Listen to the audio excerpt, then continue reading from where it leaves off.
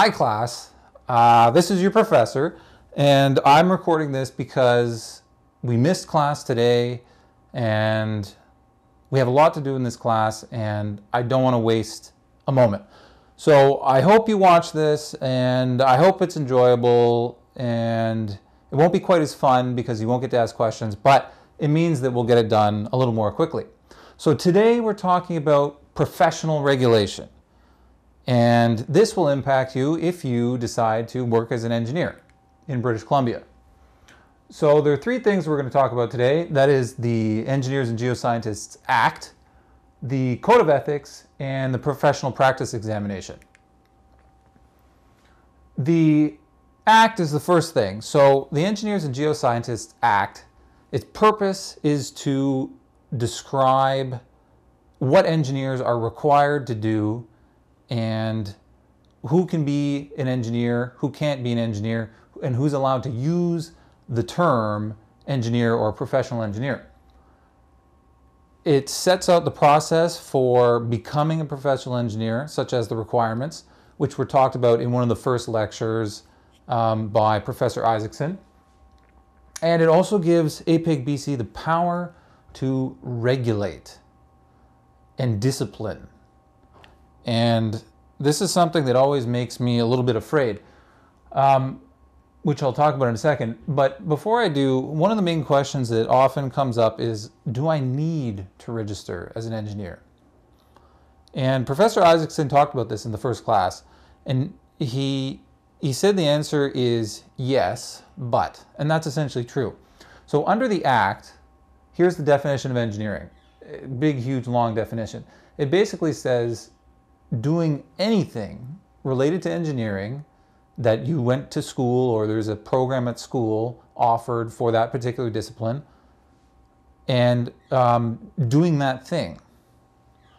So the answer is yes, you need to be registered with APEGBC if you're doing any kind of engineering. However, APEGBC will probably not go after you if you are not providing your services to the public.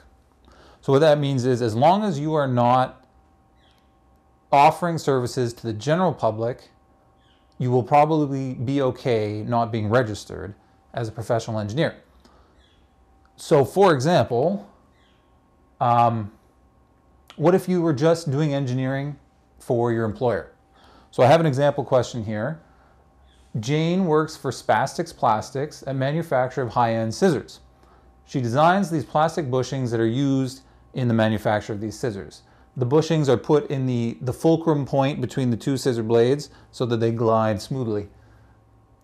Jane designs the bushings using vector diagrams to calculate loads and then creates drawings of them in AutoCAD. So she's doing engineering. Then those bushings are used in the scissors, which are sold to the public. So the question is, does Jane need to register? Well, based on the Act, the answer is yes.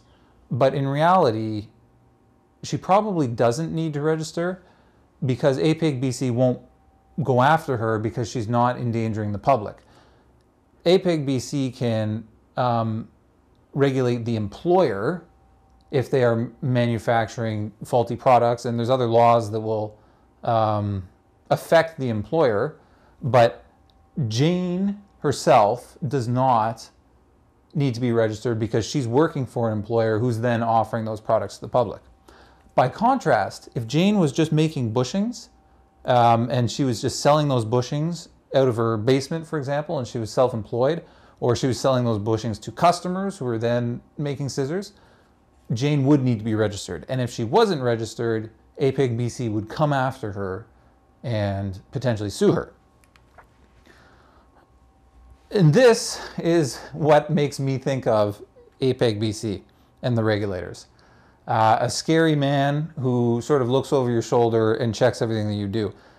They terrify me for a lot of the time. I'm regulated by APEGBC as well as the Law Society of British Columbia. And those are two terrifying organizations for me because they have the power to determine whether or not I can continue to make a living as either an engineer or a lawyer, and they can investigate my practice, they can take away my license, and they can issue me fines. And so whenever I think about these organizations, I think of this face scaring me looking over my shoulder. So we talked about the Code of Ethics before, Professor Tagipour did, and he said that it was a set of 10 principles that are required of engineers in BC to be adhered by. These ethical principles are not only required by APEGBC, but it's also just good practice to follow them. They're just good things to do. If you contravene any of the 10 principles, you can be liable for potentially negligence, meaning a lawsuit, paying fines to APEGBC, or you can be liable for your license, so that they could take away your ability to practice. All these things are very serious, so following the Code of Ethics as an engineer is very important. In here, I've listed all 10 between these two slides, and I also have a link at the bottom for where you can find this code. I suggest you review the code for two reasons. One is because I'll ask you a question on this, possibly on the quiz, but maybe on the exam. And secondly, you need to know the code in order to do the professional practice examination, which I'll talk about a little bit more later.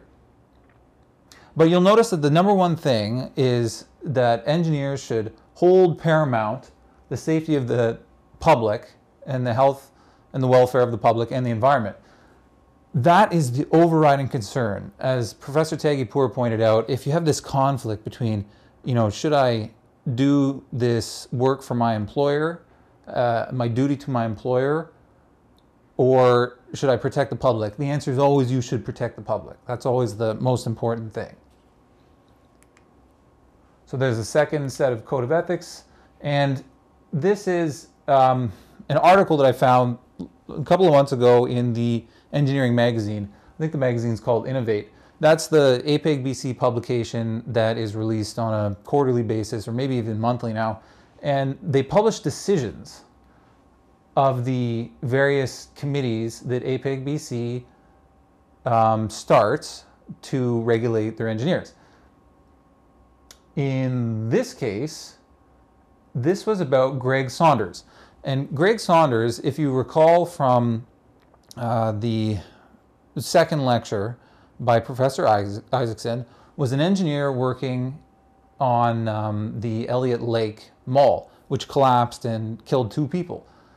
Greg Saunders was subject to disciplinary action in Ontario, and as a result of that, APEGBC put on additional disciplinary action in BC.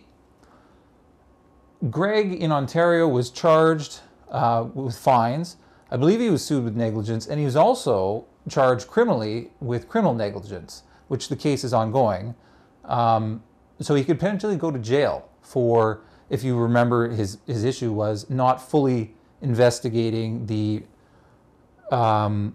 corroding steel beams, and in addition falsifying a report and not properly checking it over. So the regulatory bodies have a lot of power to affect engineers. That's why following the Code of Ethics is very important. On Connect, there's an article about this case, and I want everybody to read it so you can see the kinds of things that engineers can get into and what kind of trouble that can cause for them and everybody else around them. It's a very interesting case. So please read that on Connect. Here's another one that was in that same article.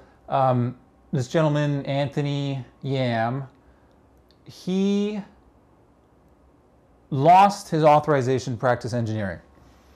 And that was because he was unable to produce various documents when he was being investigated by APEGBC as a part of, I believe it was a practice review. He failed to provide documents. So APEGBC said, you need to show us what's going on in your practice. And he said, no, I'm not going to do it. Sorry. And APEGBC said, well, that's fine. You don't want to show us. Now you're liable for a fine of $5,000. And they would have taken away his license, but instead he just resigned. He gave up his license voluntarily. So here's another one. This one just came up in the Professional Engineers of Ontario magazine, similar to the APEGBC one, where an engineer, so-called engineer in Ontario, was advertising his company on social media, LinkedIn, saying he was a professional engineer, whereas in reality he was never registered as a professional engineer. PEO didn't take kindly to that, and they fined him with $10,000, and they got a court order saying that he can never use the titles professional engineer or engineer ever again. APEGBC is very restrictive about who gets to use that title. They don't want people misleading the public into thinking that somebody who is not an engineer is an engineer. Here's another one, very embarrassing. A Richmond Hill, which is I think in Toronto, MP, Member of Parliament, in the election process, he told people that he was an engineer. He wasn't. I think he was at one point, but he didn't have a license at the time he was going through the election process. And as a result, he had to issue a public apology about essentially lying about his credentials. So you can see the start of the letter here. I was elected as an MP, blah, blah, blah. I am not an engineer. I use the titles engineer. I'm sorry for what I did. The regulators, they are very careful about these words, and I want you to be aware that you have to be careful about using the words too until you're actually an engineer.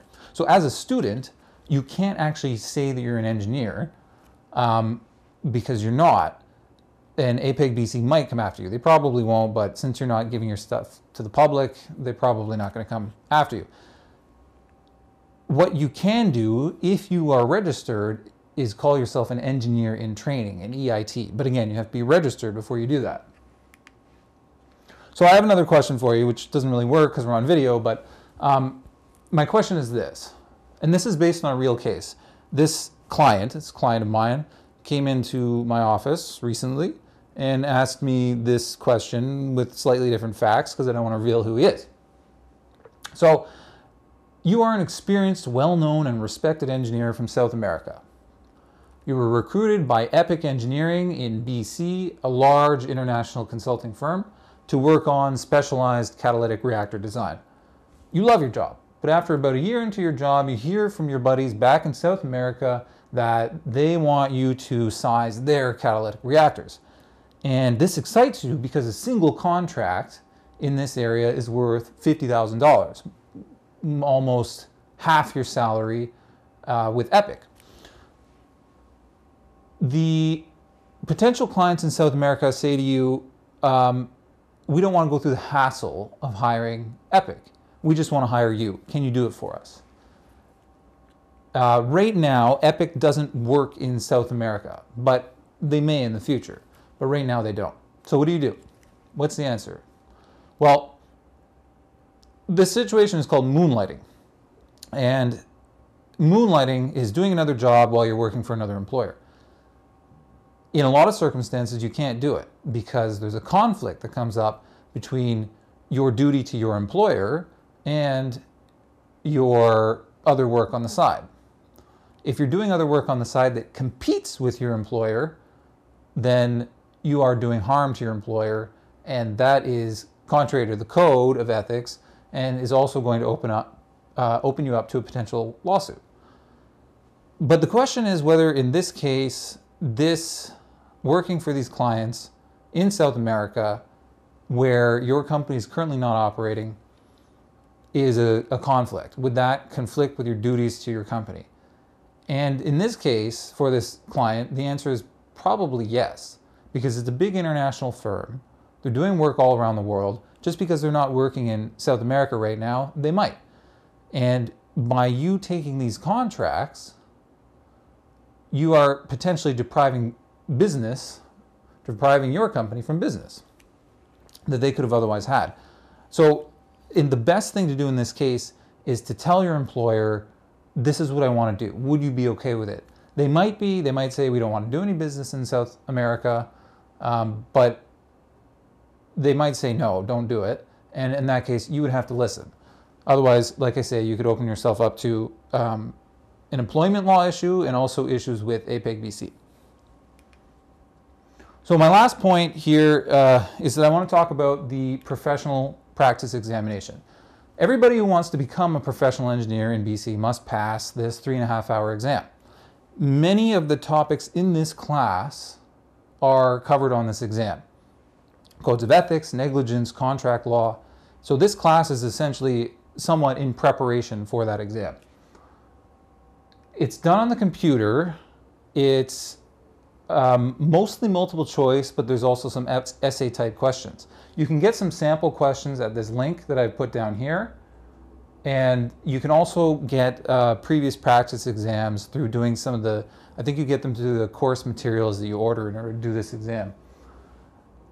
As I say, you must pass it in order to become a professional engineer in BC. So just remember that you can use practice exams and you can find resources on this and practice for it before you write it. Most people pass, especially if they do just some studying for it. So that's the end of this lecture. I just wanted to give a 30-second summary in case you fell asleep. And that is that, number one, you have to register as a P.Eng if you're giving service to the public, but probably not if you're working for your employer. Number two, if you breach the code of ethics, it can mean fines, restrictions on your practice or stopping you from practicing at all, lawsuits, meaning money that you'll have to pay, or even jail.